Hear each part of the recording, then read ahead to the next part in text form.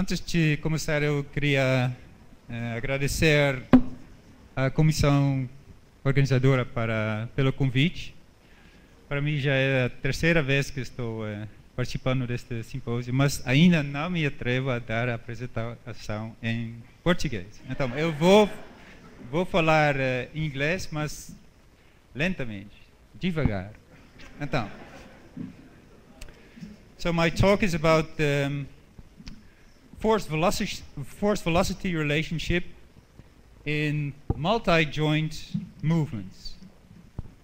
I guess you are all familiar with the force velocity property of muscles. You will learn this in the physiology textbooks. And this is an intrinsic property of muscle which tells you that if you take an isolated animal muscle, you stimulate it maximally, and you have it contract at a constant velocity, you will see that the force drops when the velocity increases. Or alternatively, you can take an isotonic contraction, so you have the muscle maximally contracting against a constant force, and you will see that as the force decreases, the velocity will increase. So this is a fundamental property of muscle. And you also know that this relationship,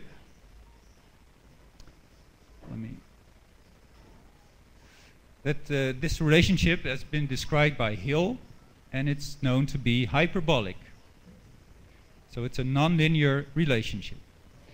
And it is very attractive to use the force-velocity relationship in order to evaluate training programs. For instance, you would like to determine the force-velocity relationship before training and after training, and then you can take the product of velocity and force to get the power, because one of the purposes of training is to increase muscle power. So this is very attractive, but you cannot isolate muscles in live human subjects. So what you could do is do a multi-joint movement, like a leg press task or a cycling task, and measure the force as a function of the velocity of leg pressing or the velocity of cycling. And interestingly, the relationships that are measured during such functional tasks, and they are also called functional force-velocity relationships, they are linear and they are not hyperbolic. So that then brings us with a puzzle, because if they are not linear, are they reflecting the properties of the muscles or not? So that brings me to the question of my presentation. So why is the force-velocity relationship of multi-joint movements like leg press or cycling linear rather than hyperbolic? And I've been working on this question with my colleagues Richard Casius and Knut van Soest.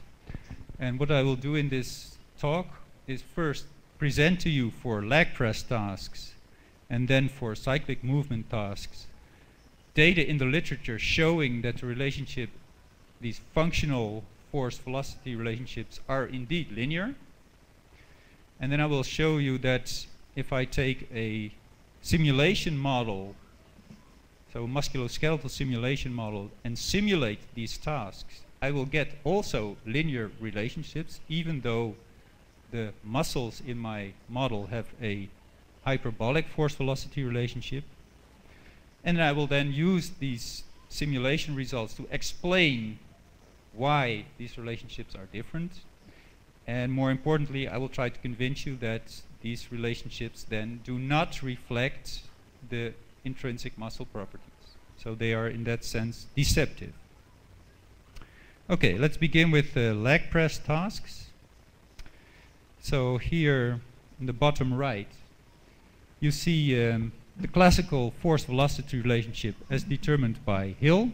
So Hill did isotonic experiments. He had an isolated muscle, maximally stimulated muscle, and had it contract against a constant force, so isotonic contractions, and he measured the velocity at which the muscle could contract.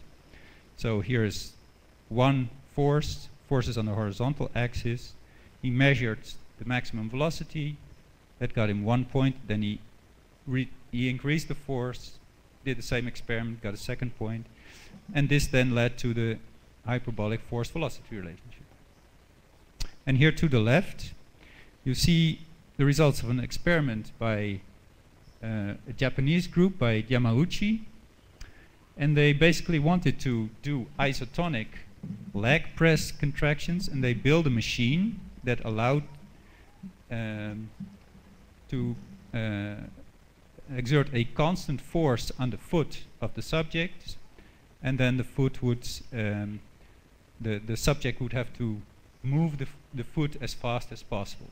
So he got a result with one force, measured the velocity when a certain test position, so a fixed test position, was passed. He put that in this graph, and then he increased the force, did the same experiment, and he got this linear force-velocity relationship. So the question that I'm addressing here is, why is this one linear and this one hyperbolic? Now, Yamauchi and colleagues, they thought about this as well, of course, and I quote from the literature, it is suggested that some neural mechanisms may be involved in the force-velocity relationship of the knee-hip extensor movement, this leg press movement, and make it exhibit a linear appearance rather than a hyperbola. So their idea would be that maybe at when the force becomes smaller, the velocity gets faster, and it becomes more complicated for the nervous system to activate the muscles maximally. I think that's basically the idea behind this quote. Now, I'm a biomechanist, and I make simulation models, and I look at the dynamics of movements, and I wondered whether perhaps segmental dynamics could explain the difference between these two relationships in a leg press task. And the idea of segmental dynamics is relatively straightforward. So these are the only equations that I will show to you. And they're relatively simple. So imagine that you have an upper leg and a lower leg, that this is the hip joint, and that the hip joint is fixed, and that the ankle can move linearly away or towards the hip.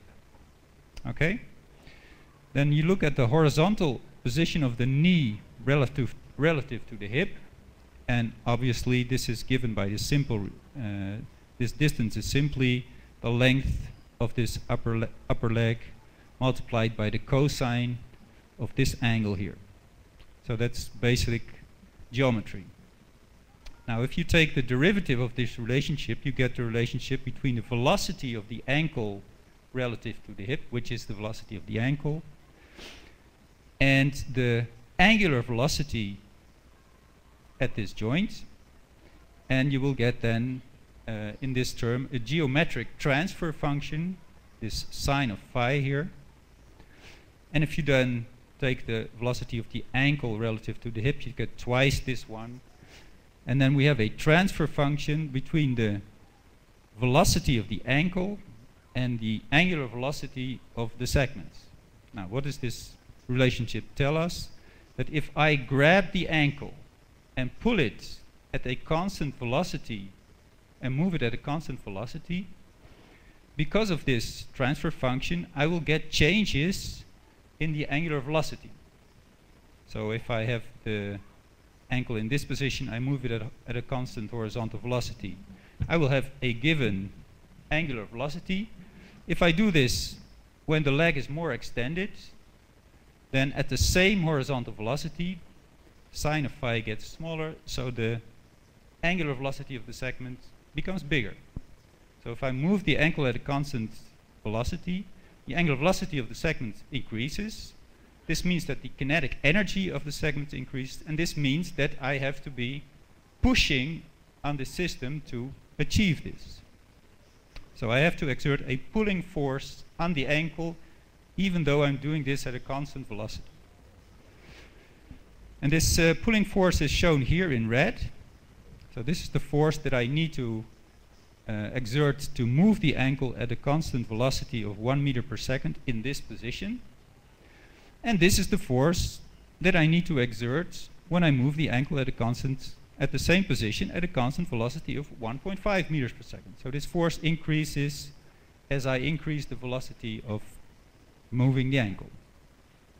Now here the dynamometer is moving the ankle, but normally, of course, so in the task that Yamauchi was studying, the dynamometer is resisting with a constant force the effort of the subject.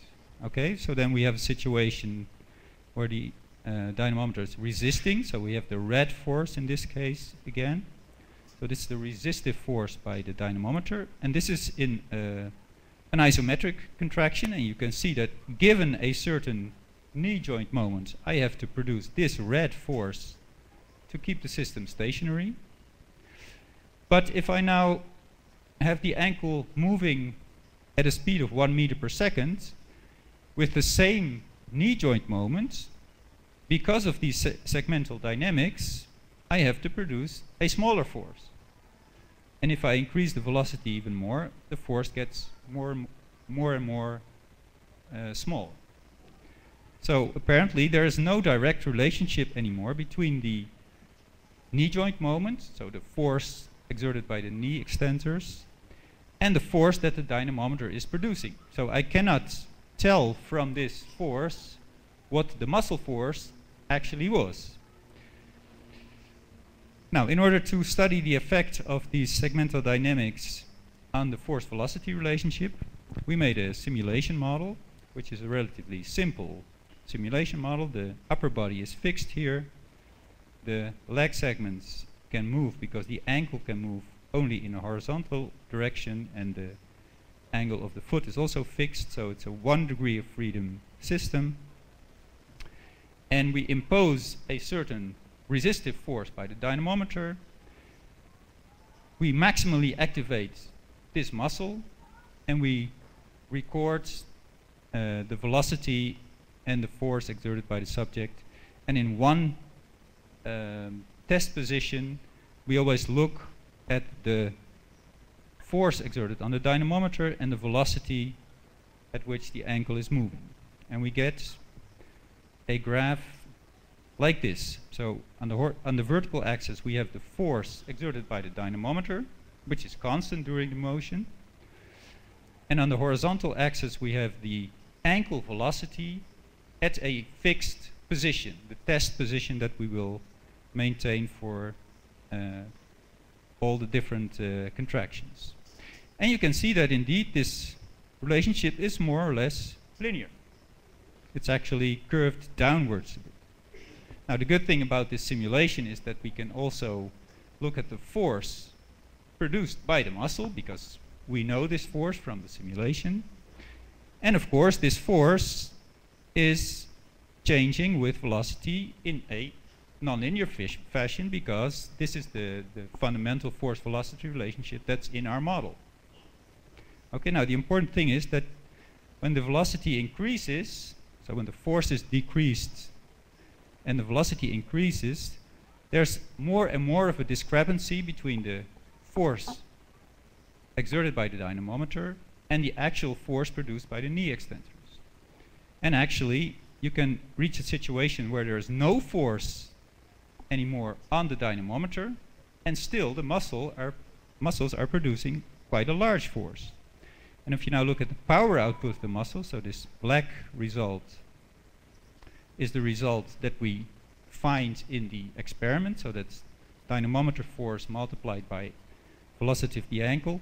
You can see that there's a peak power output which is even less than the maximum power output that is being produced by the muscle, and that latter power output is being produced at a much larger velocity.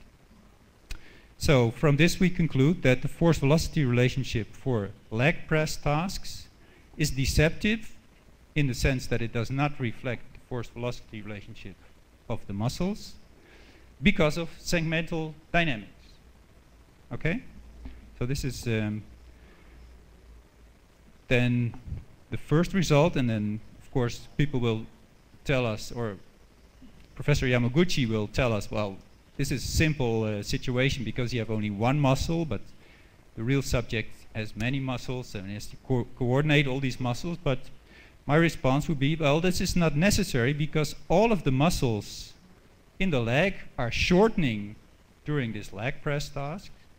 So all of them can be activated right away from the start, maximally, so there's no coordination problem.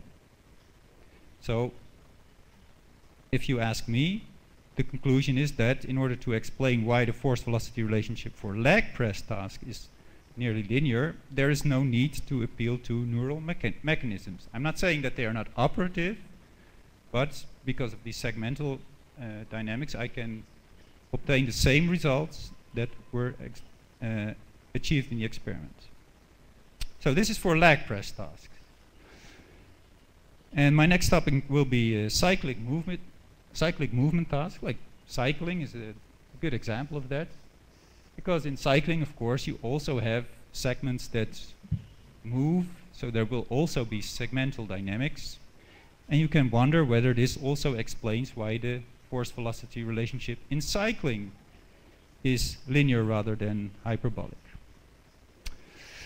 So again, to convince you that experiments yield linear force-velocity relationships, here you have the relationship between the peak tangential force, which is the only force doing work in cycling, the peak tangential force on the pedal at different revolution speeds in isokinetic cycling. Okay, so the pedal is revolving at a constant angular velocity, and the subject is asked to push as hard as possible on the pedal with the purpose of producing as much power output as possible.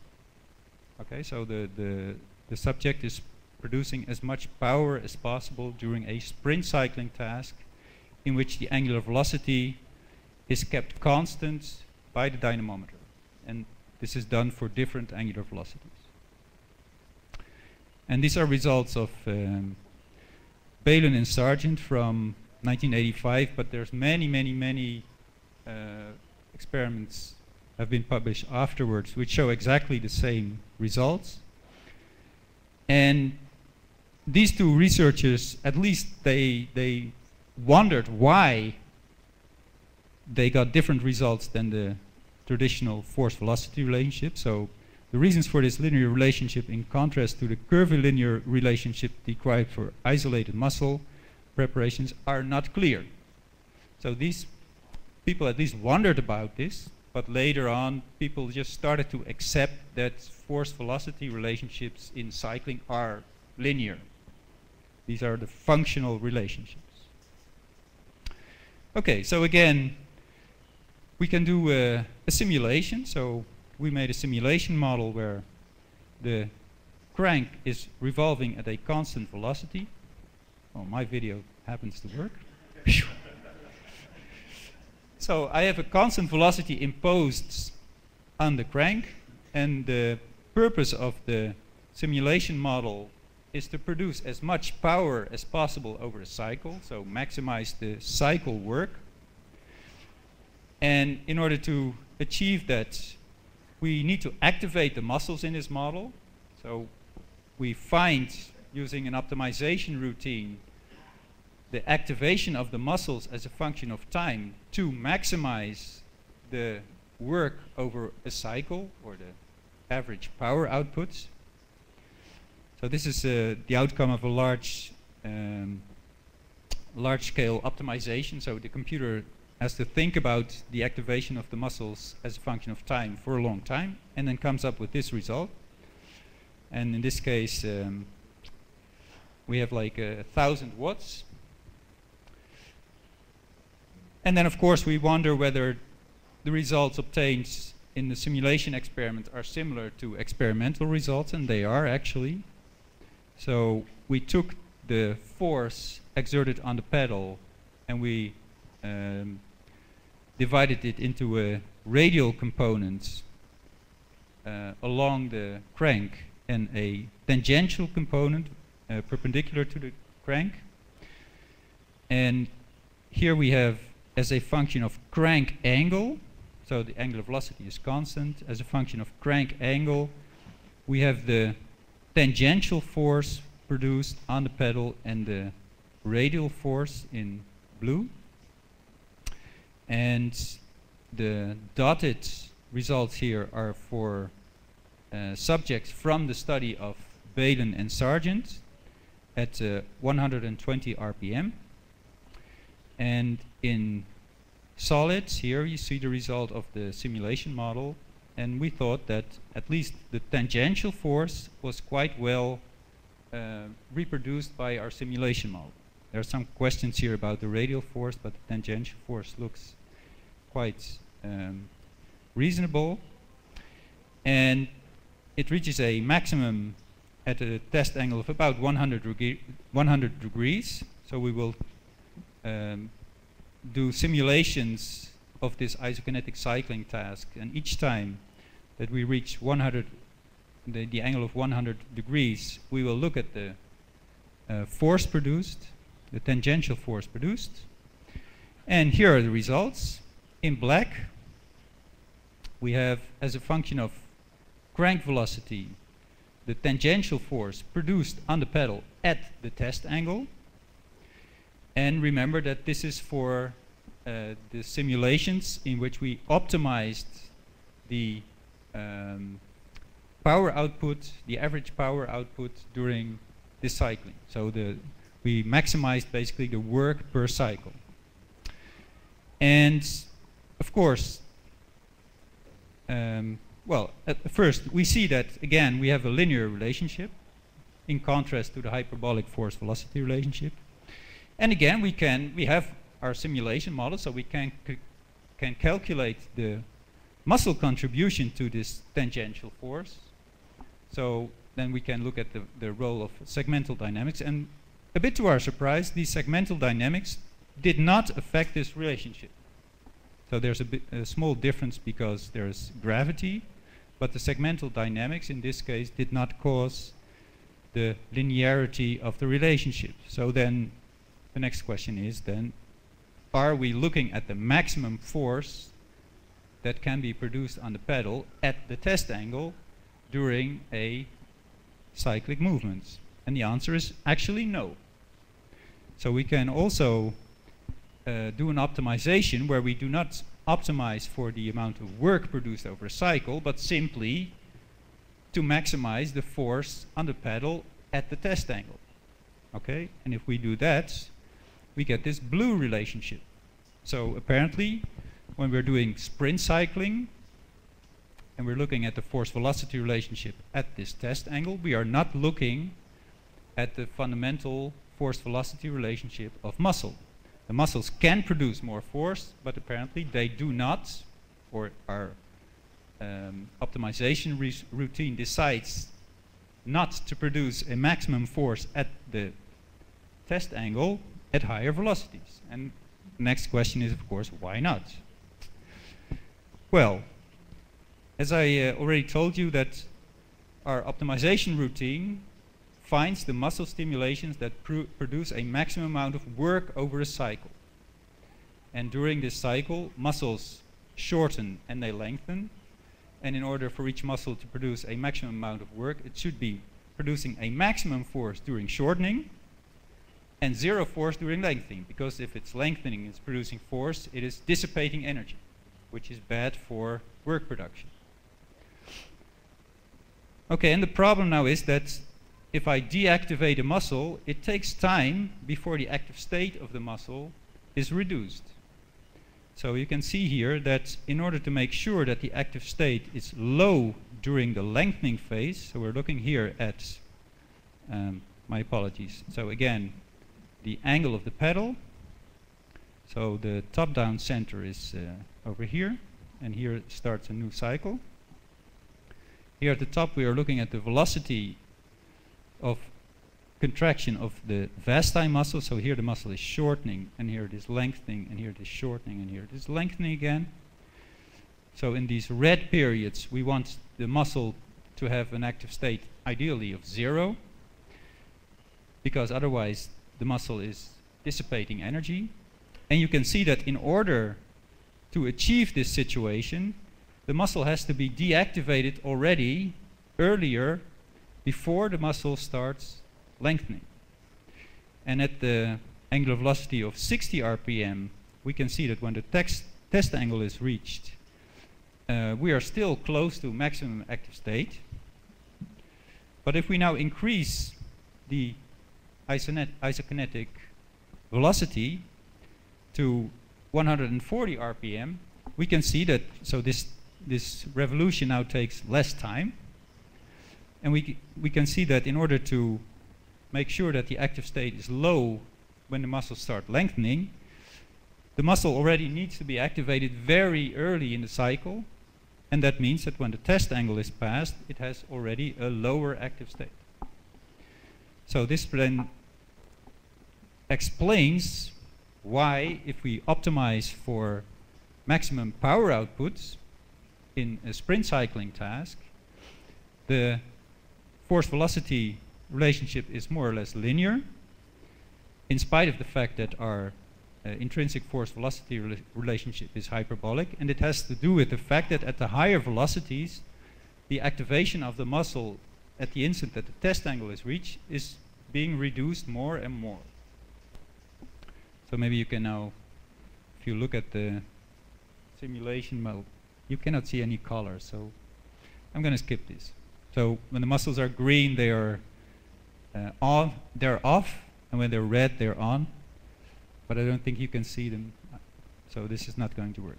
So the conclusion is that the force-velocity relationship for cyclic movement tasks is also deceptive, this time not because of segmental dynamics, but due to the fact that excitation dynamics is relatively slow, and especially the reduction of active state after maximum contraction. So the question was, why is the force-velocity relationship of multi-joint movements quasi-linear rather than hyperbolic? And I have hopefully convinced you that these relationships are indeed linear by showing you experiments that have been done, results of experiments that have been done in the literature. I have shown you that I can get the same relationships in a simulation model, and that according to my simulation model in leg press tasks, the force-velocity relationship is deceptive due to the segmental dynamics. So because of segmental dynamics, it does not reflect the intrinsic force-velocity relationship of muscles. And in cyclic movement tasks, it is also deceptive, but this time it's due to excitation dynamics. The higher the velocity, the lower the active state of the muscle when the test angle is reached. And this is because the muscles need to be deactivated to make sure that active state is low when they start lengthening, to prevent energy dissipation. So my overall conclusion is that changes in the force-velocity relationship, for instance, because of a training program or because of a rehabilitation program meant to do something with the muscle properties, do not necessarily reflect changes in intrinsic muscle properties, and therefore should be interpreted with caution. Thank you for your attention.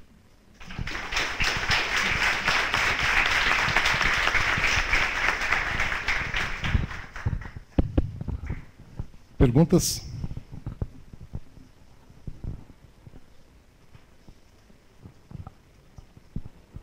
Bom, eu tenho uma, Maarten, enquanto o pessoal fica pensando. Quando na tua simulação tu desligaste o músculo, a ativação dele durante a fase de alongamento dele, né?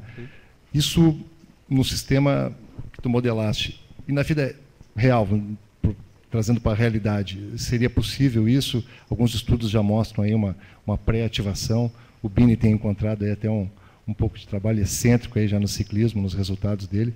Como é que isso transferiria dessa simulação para a parte real? A pessoa pedalando de fato.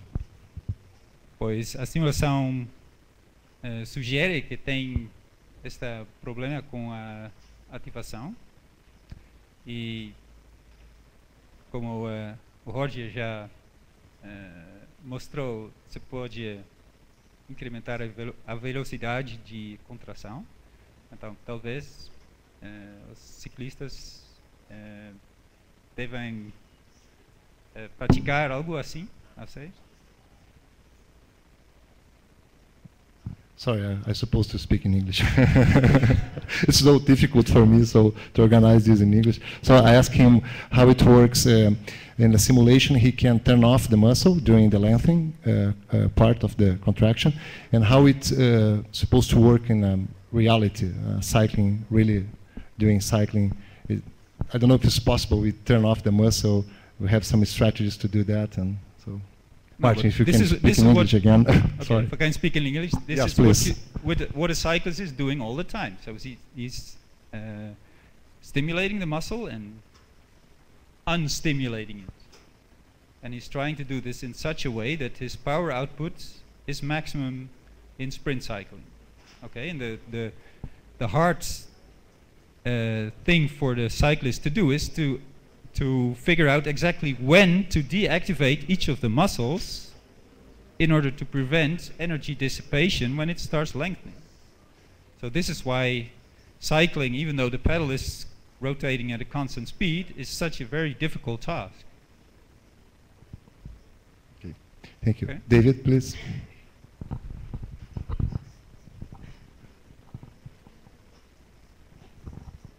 You may have answered this in Portuguese, and I don't have my headphones on. Is it true that when the muscle's lengthening, it's turned off? Like, is there data to show that? Because I'd be surprised, even just due to reflex pathways, when the muscle is lengthening so fast, I would be surprised if the muscle is off. And I'm not sure how important that is for your model. Okay, I'll try to respond in English.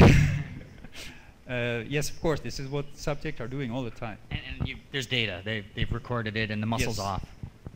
Yes, and obviously, if I make a voluntary movement, I can suppress these reflexes, right? So it's when I'm moving my arm, I'm not being hindered by all sorts of stretch reflexes because I'm actually controlling what's happening at the spinal cord level.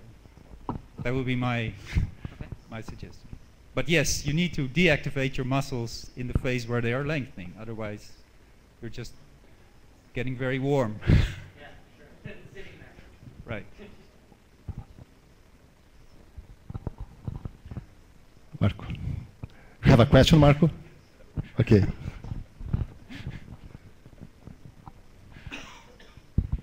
Hi, Maarten. Very nice presentation. I thought about if you thought about the varying moment arm, because the force is also modulated by the varying moment arm as the segments are move, right? Have you thought about the influence of the varying moment arm rather than the dynamics only? That would be a question. Well, thank you for being here. I made it. Fico muito feliz. Porque também a mala está aqui agora. Right. No, but you have to realize that we are looking at the force-velocity relationship at one particular configuration. So in this particular configuration, the moment arms of all the muscles are the same. So the velocity... Right. Oh, yes, for the second experiment, right? Yes. But what about the first one? Maybe in the first one it in the first one, again, we are only looking at the combination of force and velocity when a specific test position is passed. Oh, I see. Well, I didn't understand that. Okay, yeah. Then, sure. Thank you, Maarten. Obrigado.